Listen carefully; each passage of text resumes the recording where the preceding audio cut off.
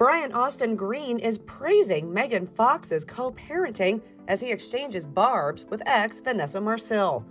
Following Vanessa's recent allegations in an Instagram Stories Q&A that she raised her and Brian's 20-year-old son Cassius, quote, alone, the actor issued a heated response via his own Insta on Friday, claiming that he and Megan were the ones who provided Cass with parental guidance, writing, "So I can't tell you all how frustrating it is to read continued lies from a 50-plus-year-old woman on social media like she is still in high school. She has never in her life been someone to walk the walk.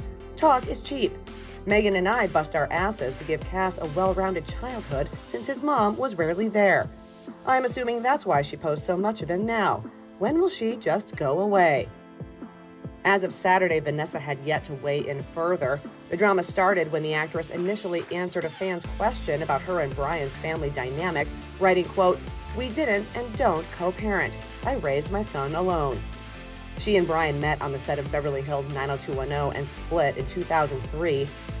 They've had public ups and downs ever since, but things seem to be on good terms in 2021 when Vanessa shared a photo of Cassius on his way to see Brian compete on Dancing with the Stars, captioning her post, "Headed to see Dad, hashtag Team Green." Brian was partnered with his pro dancer girlfriend Sharna Burgess, with whom he welcomed his fifth son Zane in June 2022.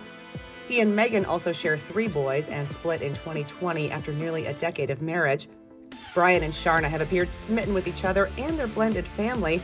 Back in September, Brian shared with Access Hollywood how his older kids love being big brothers to baby Zane. They're so great. They are absolutely obsessed with him. It could have gone in a completely different direction, and there could have been so much friction and so much tension with the whole situation. And they just love him, and they tiptoe into the room every morning if he, to see if he's awake, and they all get in the bed and they kiss on him and they cuddle with him, and they're fondling him all day. They're just amazing with him, and they're amazing with her. And it